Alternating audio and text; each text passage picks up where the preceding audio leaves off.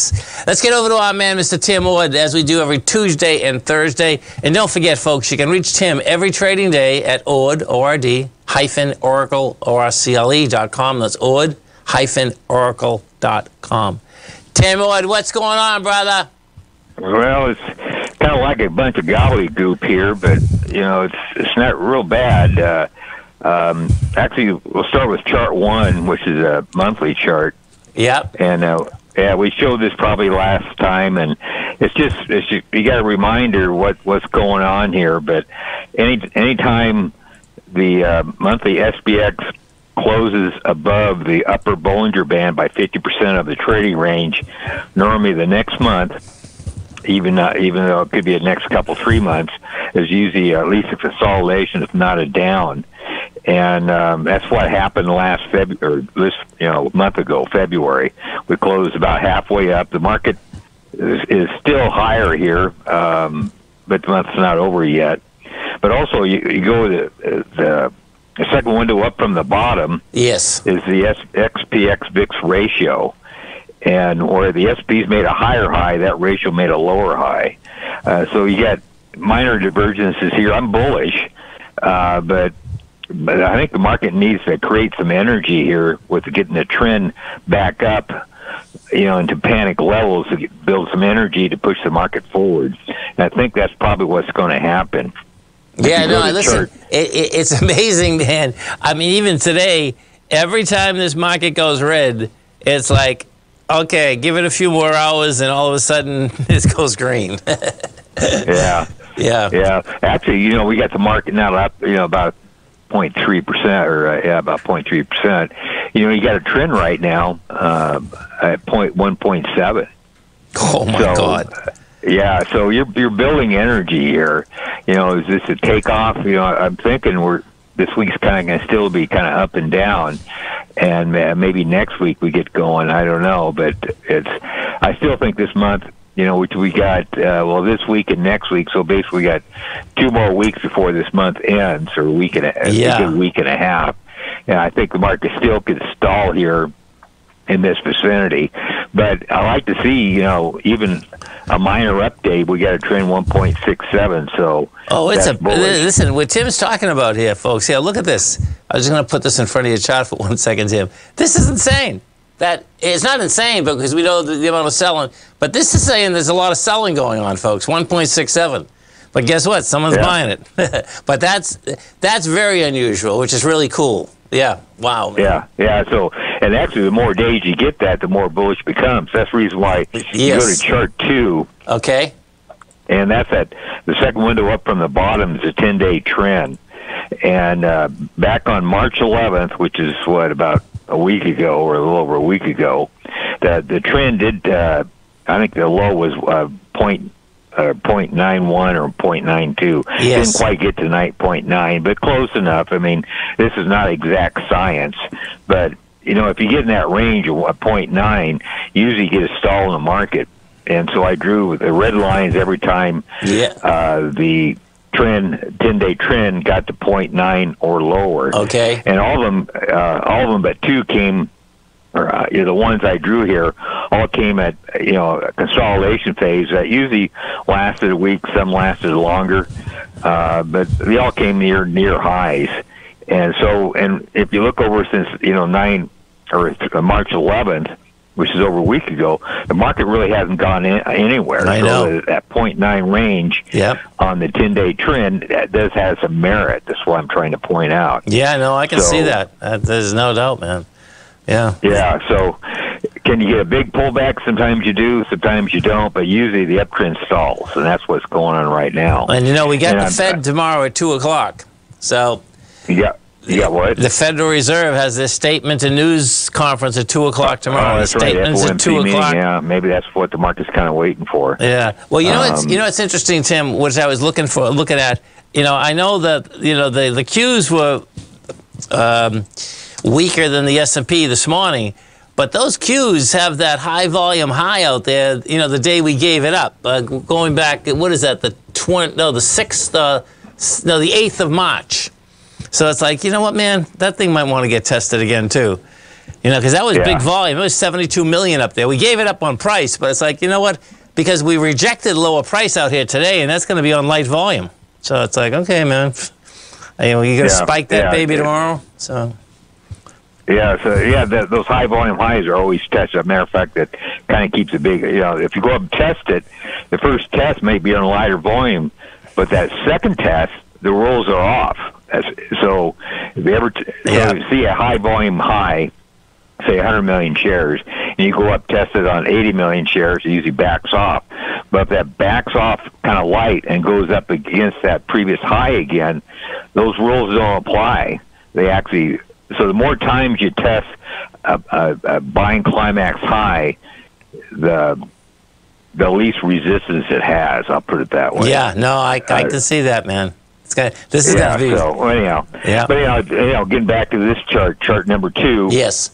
I'm hoping we can get a 10-day trend back up close to 1.2 area, or somewhere in that vicinity before the market takes off. And that could happen over the next few days. That I don't know. If we get a couple of days like 1.64, sure. If you get 2 days in a row that add up to 3, you got to be long. So, which is great to know. Yeah. So tomorrow I don't know what to be, but anyhow, it's building. There's no top here of any consequence. But can the sideways move a little bit longer? Possibly. So let's go to chart 3 real quick. Okay. Chart 3 this is pretty useful too also, which is the second window down from the top is the SPX tilt ratio. So it measures the equity market, or compares the equity market to the bond market. Yes. And so that's pretty much everything. You got the equity market, you got the bond market, and those two dance together pretty uniquely, I guess you might say. Yes. And the top window is the 10-day RSI, so it's a 2-week RSI, not a 14-day RSI.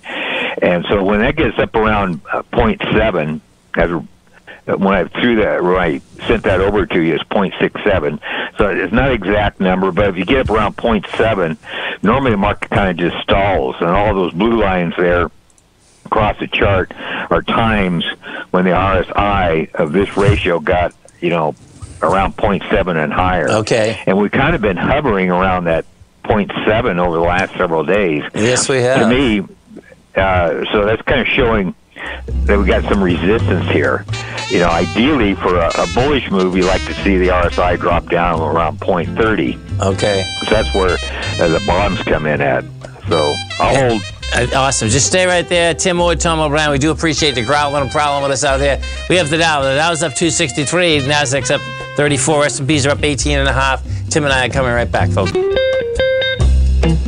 Welcome back, folks. Tim Wood, Tom O'Brien, we do appreciate you growling and prowling with us out here.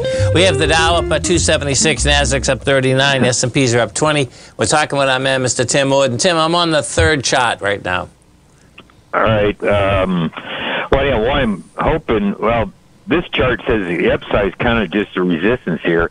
If the market keeps rallying, that RSI is going to stay up there around that 70 range. Okay. So I'm thinking this is, there's not much upside here, at least not right now. If we can back off below 50, then I think you can get a rally going. But if it stays up around close to 70, you could maybe touch a new high, but chances are it's not going to go far. Let's stay in some kind of consolidation, right? And because, when you do look at where we're at, now this is really intriguing too, because you were talking about this, Tim, even in February when, the S&P did go, above the middle Bollinger Band. But when we look at this market, I mean, we've been in the exact same place now for 2.5 weeks. Yeah, we haven't moved. You're right. March is. Are we even up in March? Yeah, we're up a little bit. I guess you can see by the monthly chart. So, but it's not running away. Today's volume's going to be, it's really light compared to yesterday. Right. And this is a week after option expiration week. A lot of times you can see consolidations. So it's kind of a much. I wouldn't bet short or wouldn't bet long right here because there's not evidence to suggest any direction really. Yeah, no, I'm with you. Trust me. This is not a market. To me, you just can't sell this market right now. Listen, I love going short, but this is not a market to short, man. That's just not. It's, Yeah, anyhow, I'm not really a big bet right here, so I don't say anything. So let's go to chart 4. Okay. And this is going to be kind of quick succession what's going to go on. But these signals I'm going to present are the signals for the bigger trend. And so these signals happen maybe once a year, maybe once every 3-4 years. So these signals are pretty rare. Okay. And when you do get them, you kind of pay attention to them. And anyhow, the first one is the weekly inflation-deflation ratio, RSI. Chart goes back to 2015. And the red circles on the chart show the times when the RSI fell below RSI for this inflation-deflation ratio on the weekly time frames falls below 30. So it's on a weekly, not a daily. So they're pretty rare for this to happen. They all come at basically major lows. And we got just a signal here back in I think about early March. I forgot exactly what it was, but the last time we got a signal was that October of 2022. And we're talking the gold market now too, by the way, folks. Yep. Yeah. So anyhow, there's a signal here. Just been triggered. It looks like triggered about mid-February to go off to the right there. You can see that chart. Well, So anyhow, this thing's on a buy signal. It really hasn't come off the lows yet. So let's flip to the chart number 5. Okay. Because we're going to kind of go through quickly. This chart goes back to 2017. This is a totally different indicator, and it's a bullish percent index for the gold miners index / GDX. Yep. So it's another ratio, but it's usually a bullish percent index for the gold miners index. And all the blue lines across this chart are when the RSI for this ratio falls below 30 and turns up. And we got a signal on this one and back in February. It's gone up some. But, it's another major signal. Last time the signal occurred was basically October of last year, August and October of last year. I got it marked there. But sometimes you don't get a signal for a year or two, and all of a sudden you get, you get about 1 or 2 a year. You get 1 maybe a year, 2 at most. So we got 1 this year. We got kind of 1 last year is kind of a double buy, and before that there was another double buy in 2022, then 1 in 2021 and 1 in 2020. So it's a pretty rare signal to get it, but it's on a buy signal. So let's go to chart 6 real quick. We're going to summation all this at the end. And so if you go to chart 6, this is a weekly XAU gold ratio. Yes. So it's a total different type of indicator. It has no relationship with the other two. And all it is the weekly RSI of this ratio falling below 30 and turning up. And this one also gives a signal, about once a year, sometimes less. Sometimes it'll go 3-4 years without a signal. But, we just got another one probably late February, early March. It's kind of an early signal. RSI fell below 30. It's gone up. And these are multi-month signals. They're not like you can have a consolidation for a week or two, but normally you're higher on this signal 6 months from now or even a year from now. So these signals are not short-term at all. They're a lot of times multi-month, sometimes multi-year signals.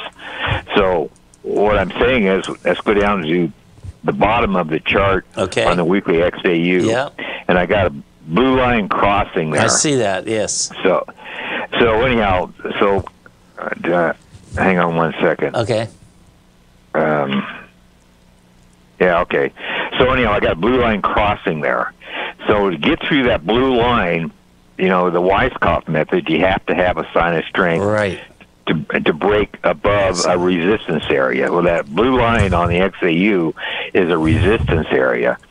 So we're almost up to it. Well, this signal on the XAU gold ratio is fairly new. We probably at a minimum got a 6-month rally here. Well, if the market rallies for 6 months at a minimum, chances are the XAU will be above that line. Yes, right? That's for sure. Yeah. So, to get above that line, you need a sign of strength. Right. So what I'm saying in my newsletter, I think the market's actually going to get stronger here in the coming months because it's going to break that trend line on the XAU. And to get through that trend line, you have to see a sign of strength. So I'm thinking you're going to see a sign of strength on the XAU and the gold stocks sometime over the next several months. Right. So the market's not going to get weaker here. It's actually going to get stronger here because of all these three signals. They're all coming in approximately within a couple or 3 weeks of each other. And you know what gets interesting, too? Multi-month signals. Yeah, and what gets interesting, folks, is that the XAU is trading 116. Well, that line that Tim has, the top of that line, that is 171. So you break that with force, wide price spread, accelerated volume, 171's coming at us, man. Yeah, that's pretty wild, Tim. Yeah. Yeah, so something is a big is starting to form here. So let's go to chart 7 and see where we are right now. Okay. Okay, chart 7 is a short-term indicator. It kind of just measures the the flow of the market. And basically the bottom one is the 18-day average up-down volume, and the next window up is the 18-day average of the advanced decline. And that's all it is. The pink areas are when these two indicators are below -10. The blue areas are indicators when they're above -10. And so the -10 on both indicators, as long as those two indicators are above -10, the uptrend, short-term uptrend, is intact. I see. So that's what all that means. So even though we've got a little consolidation going on here, both those indicators are well above -10. So. Well, listen, man, we appreciate the education. You have a great one, safe one. We get the Fed meeting tomorrow, and then we get you right back here Thursday, Tim. All right, we'll talk to you then. Okay, man, have a great one. Have a safe one. Stay right there, folks. Come right back.